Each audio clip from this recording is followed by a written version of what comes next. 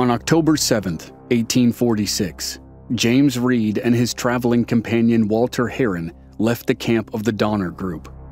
The Donner-Reed wagon train was less than 200 miles from the California border, and it was split into two groups. The Donner Group was 2 days ahead of the Reed Group.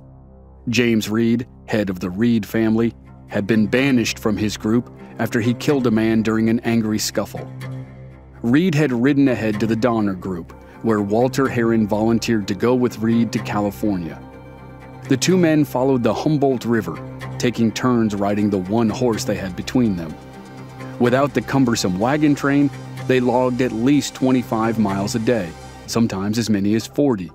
But Reed's thoughts were always on his family. Whenever and wherever he could, he scrawled out crude maps and notes and left them on the path. Reed and Heron's meager provisions ran out in a few days, spurring them to hunt for food. Every once in a while, they were able to shoot a goose. They managed to gather a few wild onions, but those didn't last long. They fought over whether to kill and eat the horse. On a particularly bad day, they stumbled upon some abandoned wagons. There was no food in the wagons, but Reed checked a bucket under one of them and was able to scrape some animal fat from it. They ate some of the disgusting slime and it made them horribly sick, but they were able to digest enough calories to survive. And then something incredible happened. At a camp near Bear Valley, about 75 miles southwest of Lake Tahoe, they spotted a familiar figure. It was Charles Stanton, who had left the wagon train 6 weeks earlier with William McCutcheon. They had volunteered to ride ahead of the wagon train to try to make it to Sutter's Fort to find food and maybe help. Sutter's Fort was a small settlement in the Sacramento Valley. It was the goal of every wagon train headed to Northern California to make it to the outpost before winter. The wagon train had heard nothing from Stanton or McCutcheon since they left. It turned out they made it to the fort, but McCutcheon got sick and had to stay. Stanton was riding back to the wagon train as promised, with mules loaded with flour and dried meat. Reed and Stanton exchanged news of their respective experiences, and then rode off in separate directions. Reed and Heron headed west, towards Sutter's Fort and more supplies. Stanton headed east, toward the struggling Donner Party. Besides food, Stanton had good news. The trail through the Sierra Nevada mountains should be passable for another month, until maybe mid-November. It wouldn't be fun, but the party should be able to make it to California before winter. They had 2 more legs of the journey to go. They had to make it to the mountains, and then make it through the mountains. As far as they knew, there was still time. They could still do it.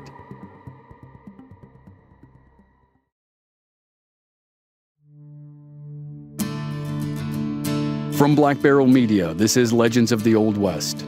I'm your host, Chris Wimmer, and this season we're bringing you the disturbing stories of the Donner Party and the Bender family, a murderous clan known as the Bloody Benders.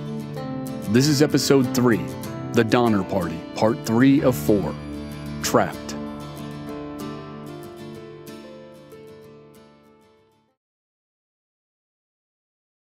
Charles Stanton made it to the wagon train around October 25th, and he was an incredibly welcome sight. A lot had happened between James Reed's banishment on October 5th and Stanton's return 20 days later. This was not the light-hearted, cohesive wagon train that left Independence, Missouri 4.5 months earlier. The group that had paused and wasted time to admire the scenery and absorb the sense of adventure was gone. The excruciating trip through the Utah salt flats had pushed them to their limits. Their sense of community was severely tested. And yet, Stanton's arrival renewed their fortitude to keep going, even as the weather turned icy cold as they approached today's city of Reno, Nevada.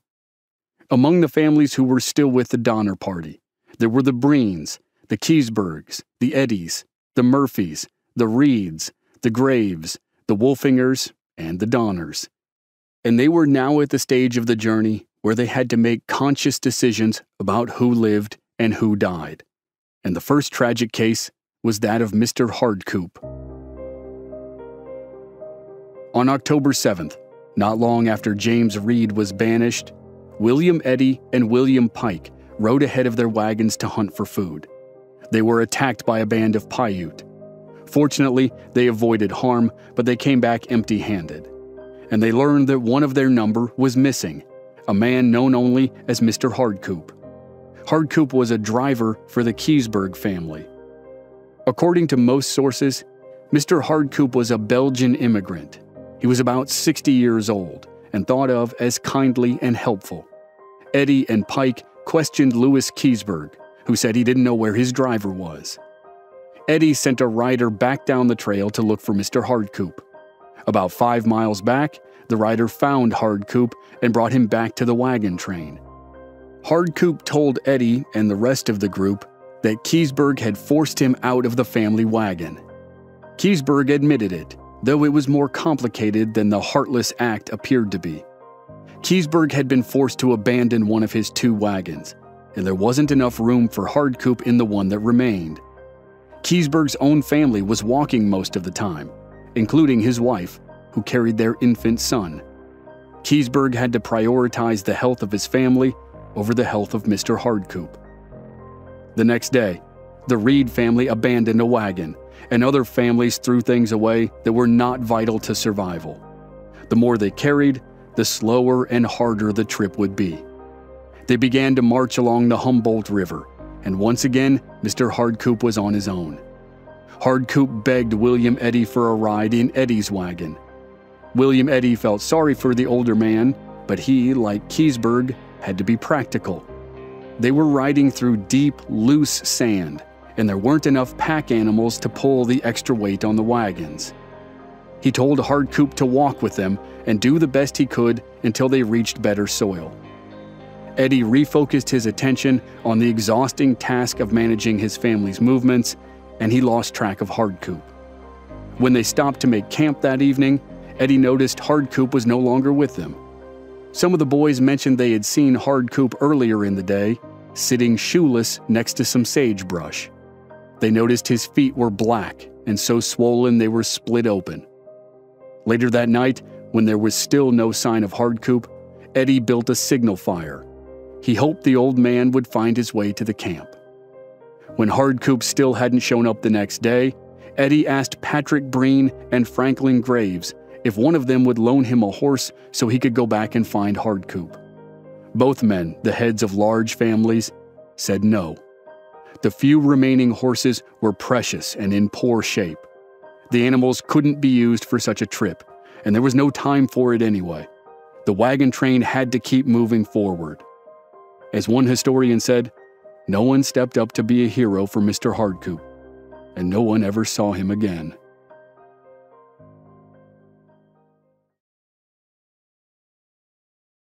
On October 10th, the wagon train saw a grisly reminder that it was in Paiute country. The display was a month old when the family saw it, and it's hard to know if that was better or worse than if they had found it when it was fresh. It was the desecrated grave of a man they met earlier in their trip. Paiute warriors had killed him with arrows tipped with rattlesnake venom. The people in his party had no choice but to bury him in a shallow grave in the middle of the trail. Then they ran over the grave with their wagons in the hopes of concealing it. It didn't work. The Paiutes found it anyway. They dug up his corpse, stole his clothing, and then took his scalp and otherwise mutilated his body. The man's rotting remains were on display for future travelers. The warning terrified the Donner Party, but it was way too late to turn back now. The next night, October 11th, vicious arguments erupted in camp about John Snyder's murder by James Reed and the likely death of Mr. Hardcoop. Those arguments were so intense that the group didn't notice that Paiutes stole all of the Graves family's horses. When the theft was discovered, those who had wanted to go back for Hardcoop were now happy to point out some irony. The horses that were so valuable that they couldn't be used to help Hardcoop were gone anyway. The next day, in a marshy area called Big Meadows, Paiutes raided them again. There are many different accounts of the attack, but most agree that they stole or killed about 40 head of cattle and oxen that belonged to the Donners and others in the group. Whatever the number, the wagon train no longer had enough animals left, or at least not enough for a caravan of this size. They had to lighten the load again. People buried some of their possessions with the hope they would come back and retrieve them someday. One of those was Jacob Wolfinger. He was 26 years old, and he and his wife had no children, but they did have a wagon. Others in the party thought he had a large amount of gold coins or other valuables, so it didn't surprise them that the Wolfingers stopped to bury their wagon for safekeeping. And yes, they buried the entire wagon. It was known to happen in the West. Surprised or not, the rest of the company didn't wait for them. They were unbearably hungry and tired and knew they didn't have a minute to waste. They had no way of knowing that Charles Stanton was on his way back to them with food. But even so, he was still about 10 days away. So Jacob Wolfinger went to work burying his wagon. He told his wife to go ahead with the rest of the group. And at the last minute, 2 teamsters, Joseph Reinhardt and Augustus Spitzer, who worked for Wolfinger, volunteered to help. When the rest of the wagon train moved on and left the 3 men behind to do their work, it was the last time anyone saw Jacob Wolfinger alive. While the men dug a hole before Reinhardt and Spitzer killed Jacob Wolfinger, the wagon train faced another patch of desert. The Humboldt Sink and its surrounding land was a 40-mile stretch of sand and alkali water before the Nevada-California border.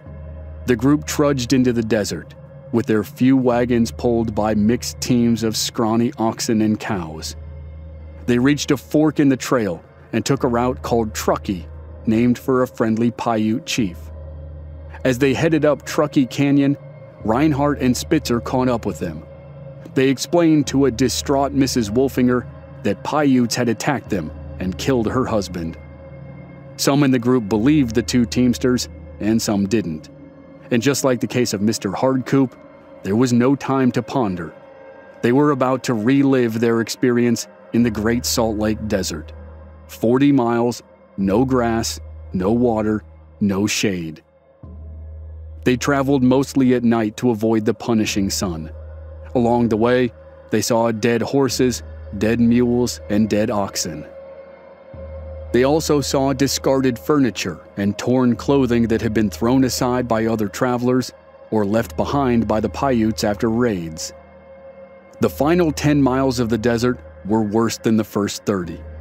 The sand was deeper, and they were down to their last rations of water. William Eddy's family had none, and he feared his children would die. He suspected the Breen family had about 10 gallons left, so he asked Patrick Breen for a small amount for his kids. Breen denied that he had any. The group was paranoid and scared, and they had been watching each other's stores with eagle eyes. Eddy pressed Breen, and finally, Breen admitted that he had some, but he had to keep it for his own family. Eddy shoved Breen aside and took some of Breen's water. Their desperation was reaching new levels, and all they could do was try to keep it together for a few more miles.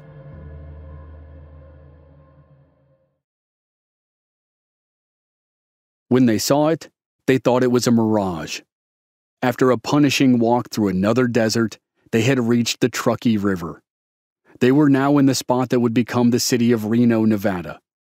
They drank fresh water until they bloated and lay exhausted on the grassy riverbank.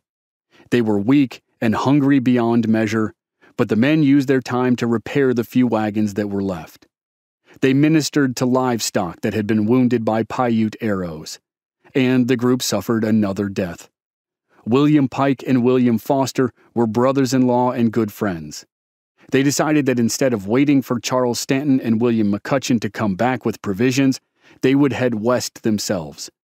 To prepare to cross the Sierras, they packed their few possessions into saddlebags and checked their weapons. While Foster was holding his pistol and probably loading it, the gun accidentally discharged. It fired a bullet into William Pike's back. The worst part was, he didn't die right away. His wife and family tried to comfort him over the next half hour while he suffered before dying. Then they dug a shallow grave, buried him, and moved on. On October 25th, the Breen family was the first of the wagon train to see Charles Stanton galloping toward them. They were ecstatic. Stanton had 7 mules that were loaded with flour, jerked beef, beans, coffee, tea, sugar, and other sources of nutrition. He also had 2 companions. Their names were Luis and Salvador, and they were members of an indigenous tribe from Northern California. In addition to the food, they came with great news for the Reed family. James Reed was still alive. Stanton had met Reed and Heron on the road south of Lake Tahoe, and by now, the 2 men were probably at Sutter's Fort in the Sacramento Valley. After eating and gathering their strength, the wagon train continued westward, but now with growing fear. In the distance, they could see snow falling in the mountains. It was only the last week of October, but winter had already set in. They thought they would have another month before the serious snows, but already the trails and roads were covered with a fine dust of white at lower levels, and they knew it would only get worse. After endless crossings of the Truckee River, the party worked their way up a narrow canyon. They camped at a spot called Dog Valley because of large packs of feral dogs known to roam the area. William Eddy stood guard against dogs and Paiutes and whatever else. Despite his vigilance, a Native American warrior shot more of their oxen and cows before Eddy could kill him. None of the animals died, but now they were wounded and weakened even more than they were from hunger.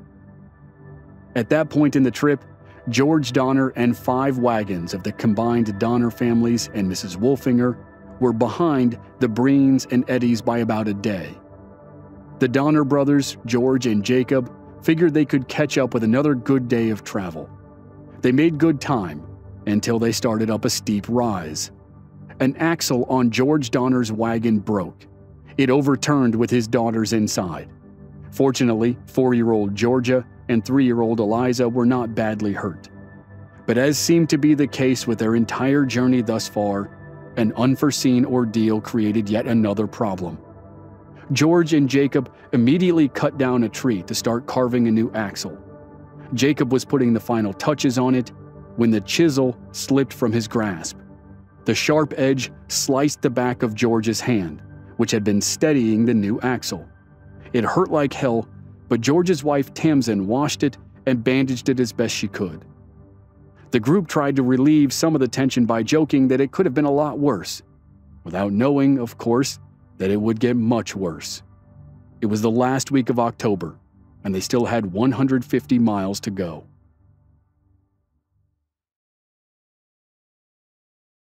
To enter California, the travelers would have to climb more than 7,000 feet to what was called Fremont Pass. Today, it's known as Donner Pass. Then, like now, it's a low notch in the Sierra Nevada mountain range located at the sharp elbow cut of California's border with Nevada. They were at the mouth of what was Truckee Lake, now known as Donner Lake. On October 31st, as George Donner nursed his wound, the lead party with the Breens and the Graves reached Truckee Lake. They skirted the north shore and headed toward the granite slope of the Sierra Nevadas.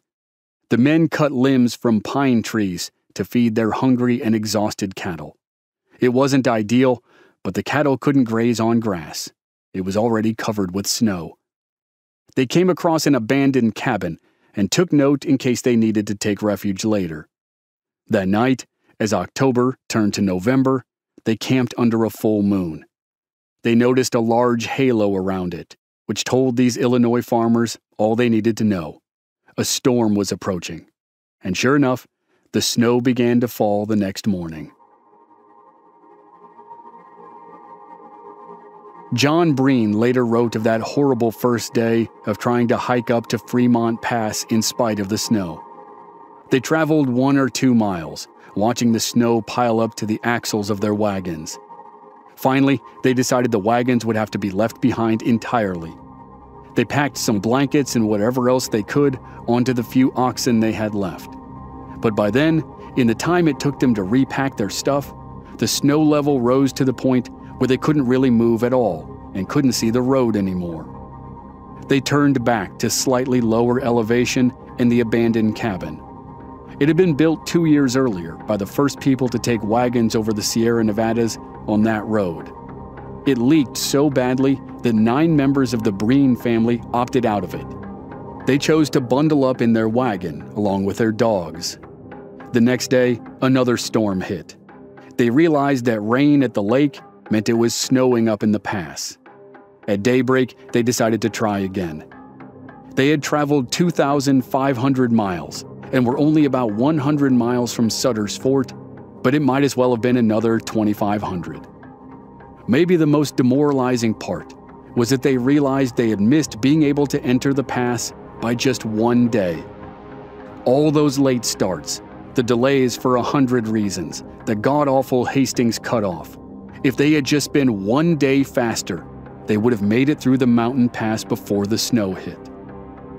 At first light, they tried again, but didn't even make it 2 miles before the road was so completely blocked that they had to go back to the cabin.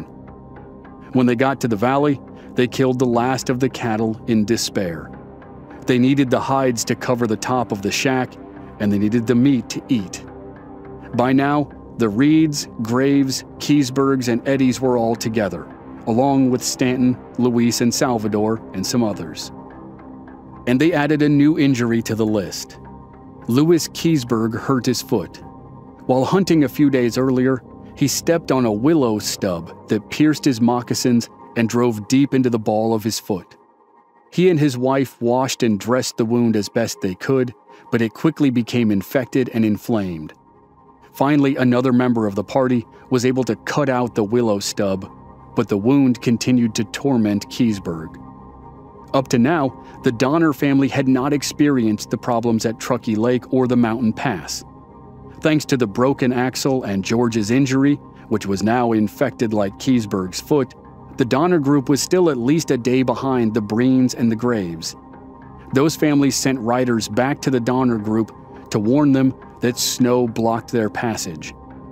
The Donner group tried to hurry forward, and it eventually reached a spot on Alder Creek, about 7 miles northeast of Truckee Lake, where the other families were camped.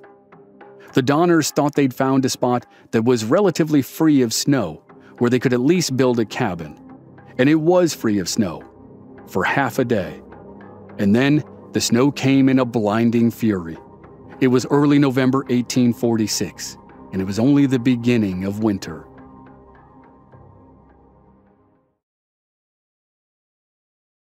Because the Donner family camp was near Alder Creek, it became known as the Alder Creek Camp. Counting both Donner families and several single men, there were 21 people at Alder Creek. George Donner tried to help his family and their hired hands build a cabin that could withstand the worst effects of the storm. But his injured hand rendered him all but useless, and his brother Jacob was already feeble from hunger. It was mostly the women and children who cut down trees and turned them into logs. The wagon drivers and oxen dragged the logs into place. The walls of the new cabin were only 4 logs high when the snow began to fall. When it started, it didn't stop for 8 consecutive days. The snow prevented them from building proper cabins, so the group built structures called brush sheds. They placed pine branches all around the trunks of trees, almost like a teepee.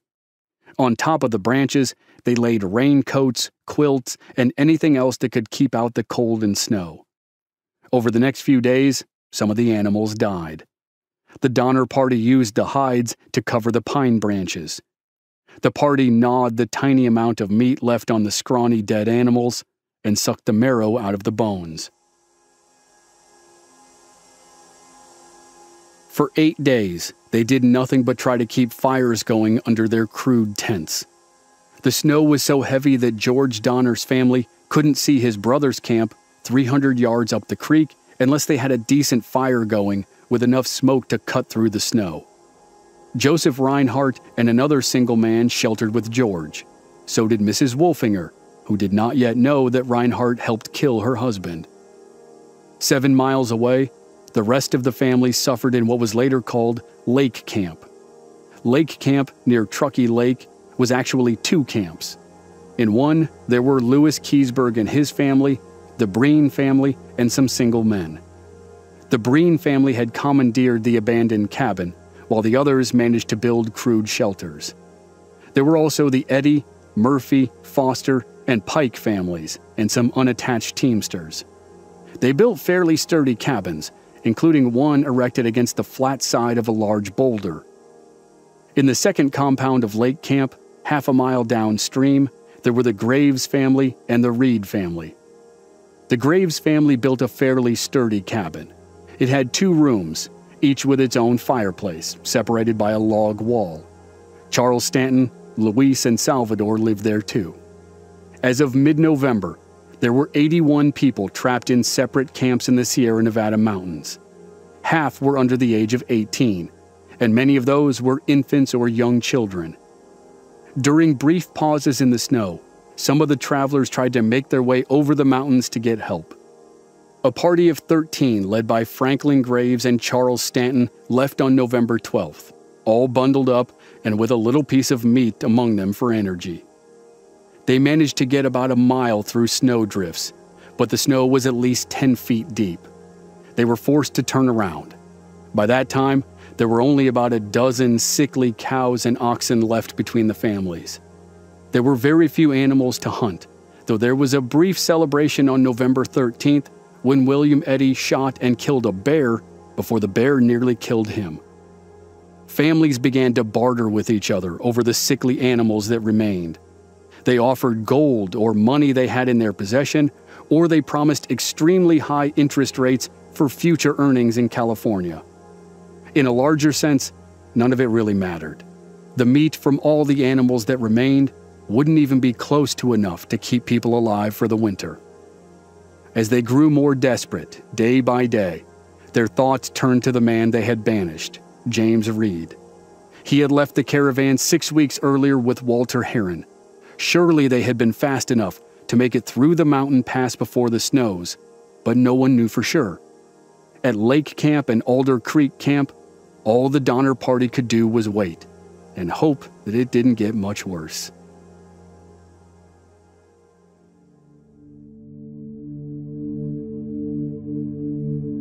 Next time on Legends of the Old West, it's the final chapter in the story of the Donner Party. As winter deepens and the families become more desperate, they take the extreme measures that made them infamous pioneers in American history. The worst-case scenario plays out next week on Legends of the Old West.